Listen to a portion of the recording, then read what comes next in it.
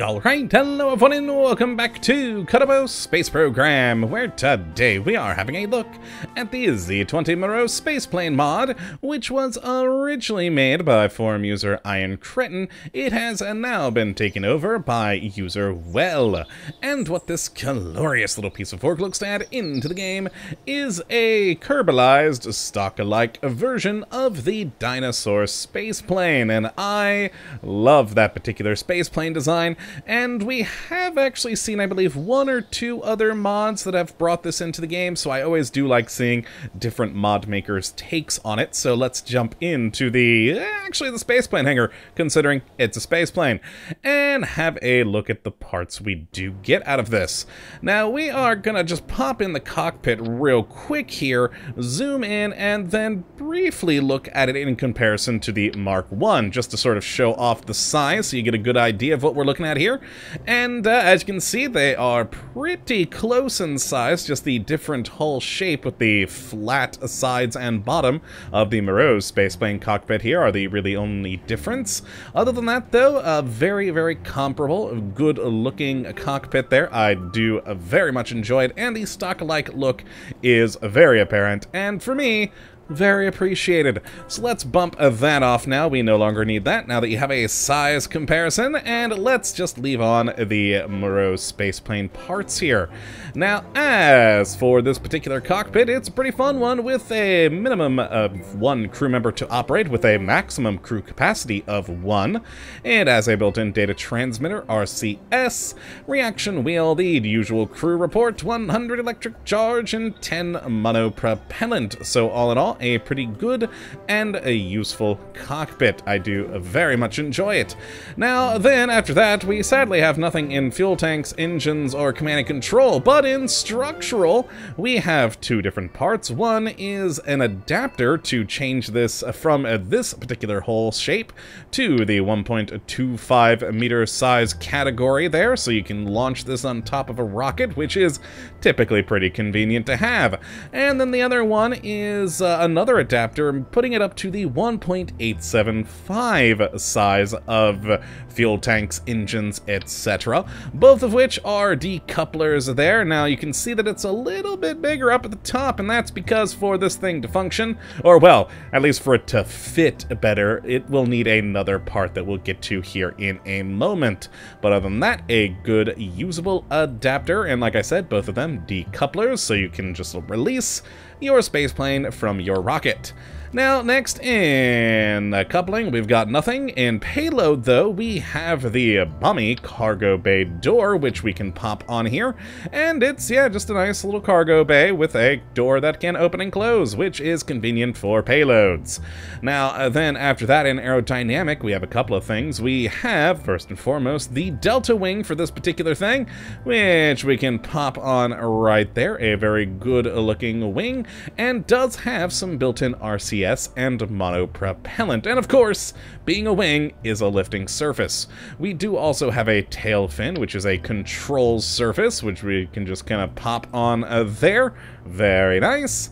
And then an elevon control surface that fits in right in this slot here, if I can actually rotate it correctly.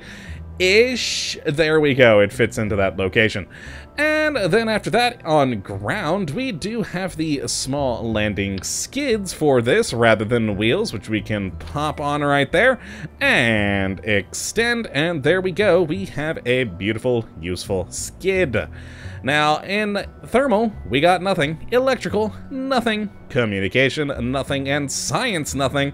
But the remaining parts are all down here in utility.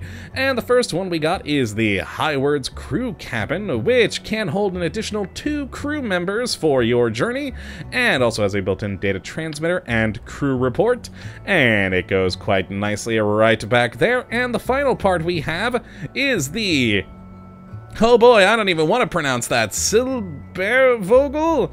That's probably entirely wrong. Service connector, which is that part that I did mention earlier, then you can use with the structural adapter here.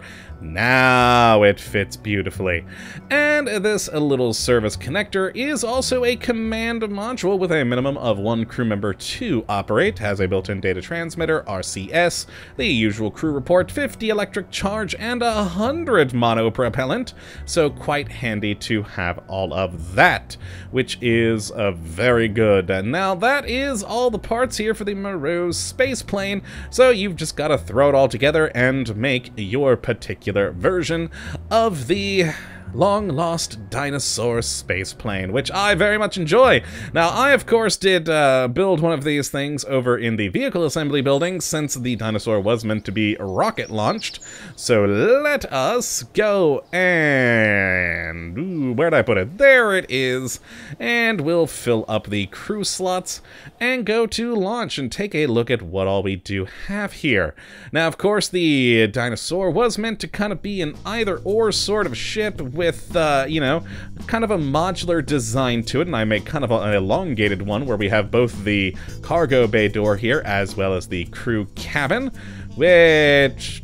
I must not have saved the last thing I made on here. I did actually add some stability enhancers last I was in the VAB, but oh well. Let's move that over and take a look, of course, at our internal views here. Now, it is reusing one of the stock in-game cockpits, but you know what? I'm actually perfectly okay with that because at least we have a cockpit. It always kind of... I don't want to say worries, but kind of weirds me out whenever you get a... cockpit that's just like a black void of nothingness. So I do like at least a placeholder cockpit of some variety for our Kerbals to use. Now, of course, also in the back crew area, we are reusing the same sort of deal here with one of these stock interiors. And yeah, that is the interiors we have. Now let's actually launch this thing up. Of course, I have attached it to some standard stock fuel tanks and engines via, of course, a 1.875 meter adapter. And let's launch. And there we go. Oop, I didn't put the skids in. There we are. Put those away. And yeah, that's the Moroz Spaceplane. It's a fun little thing. As I've said several times here, oh boy, I accidentally just made it go wobbly. Let it go. But yes, like I said earlier, I love the design of the Dynasoar spaceplane and wish it would have become a real and usable thing. So I always love seeing things like this in Kerbal Space Program so we can kind of play around with what could have been. And this is a fun little version of it. I, of course, do always like stock-alike things.